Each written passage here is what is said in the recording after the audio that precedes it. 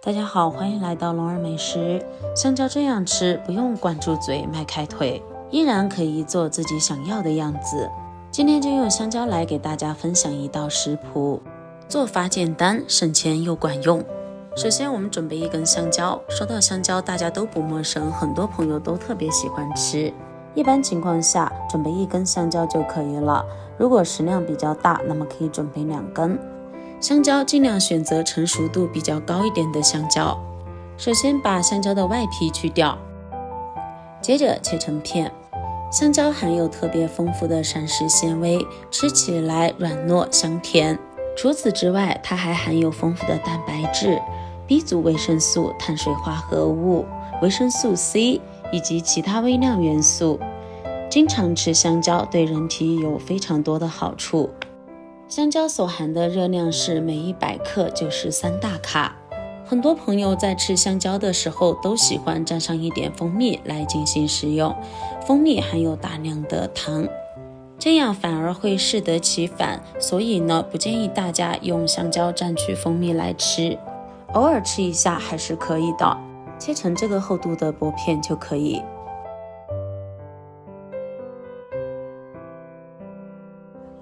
接着把它依次摆放入盘子里面。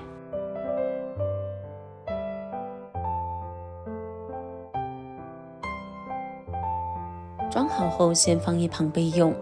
接下来准备一个酸奶。很多朋友在选择酸奶的时候都会遇到误区，甚至有些朋友不知道酸奶到底是哪一种，有时候就会搞混了。相信有不少朋友都把乳酸菌饮品当作是酸奶了，其实并不是的。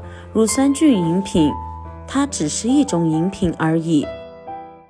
那么怎么来判断呢？我们可以看看它的配料表。像这种乳酸菌饮品，它的配料表里面含量最多的就是水分，然后是白砂糖等等。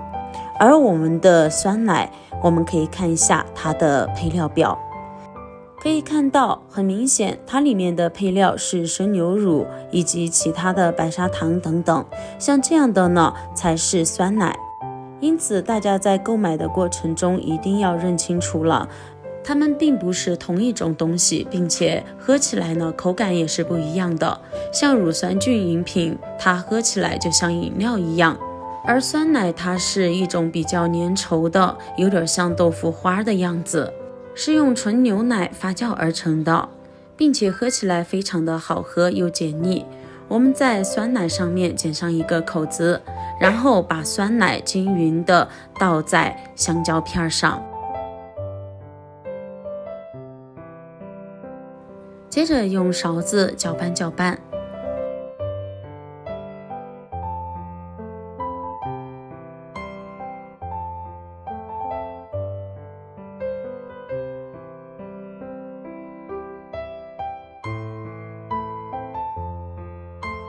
让每一块香蕉表面都均匀地裹上酸奶。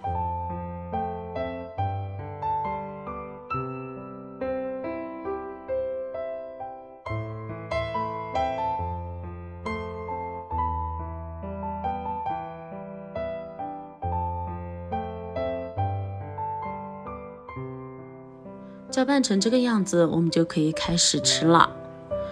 如果想要口感更好，我们可以搅拌好之后放到冰箱里面冷藏半个小时，那样吃起来冰冰爽爽的，更加可口，好吃又解腻。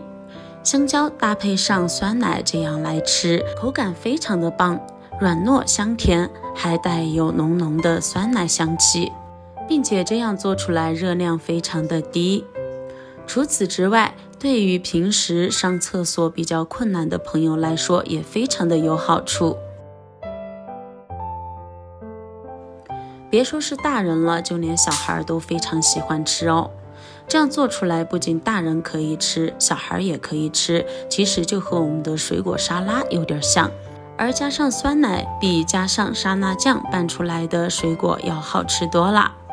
我们可以把它放到早上来当做早餐食用，也可以放到晚餐来食用。